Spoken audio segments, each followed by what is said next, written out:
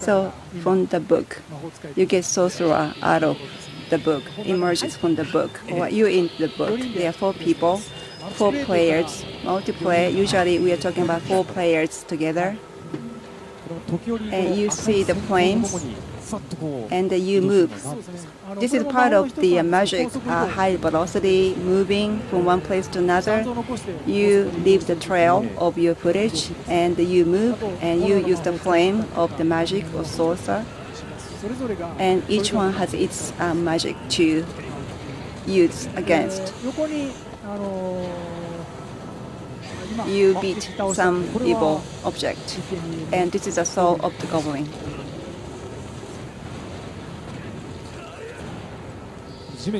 And from the ground, you have a hand coming out, and that's also power. Yes, that's one of the magic. In the dark world, this is also very dark, but everything is not dark because it's basically invaded or overpowered by the monsters. They're conquered by the monsters. So basically people, human beings basically end up being monsters. It's by the Kerberos.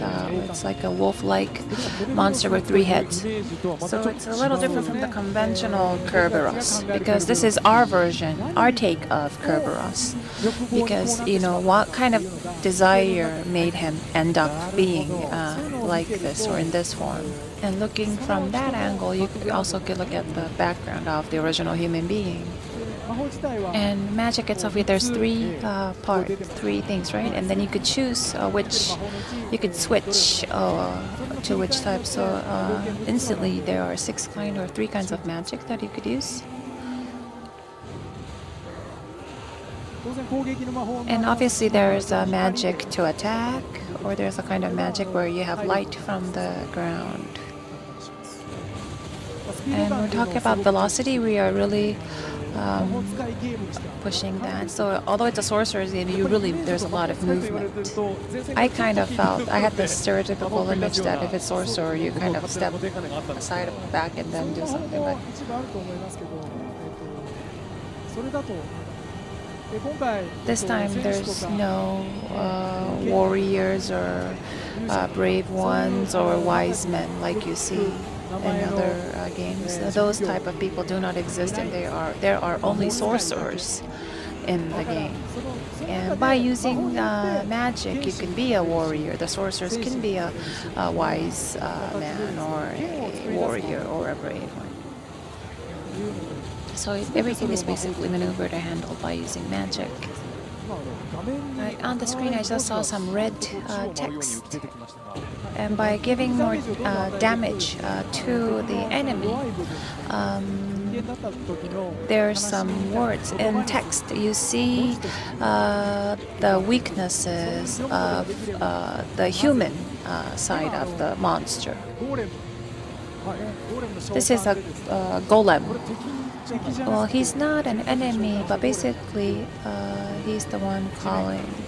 Well, he's basically coming out of the ground, beating. But now I took the sword. The sword is made by the tree. So basically, by sacrificing the tree, you get this weapon. And basically, there's a cost, or you pay a price to acquire powers.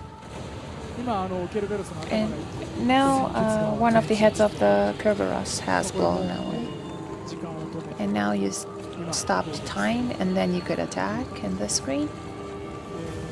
And while fighting, it's difficult maybe for people to read what's delivered on text. Maybe I'm making an excuse. You know, the type of words that the monster is actually saying is kind of more like an excuse.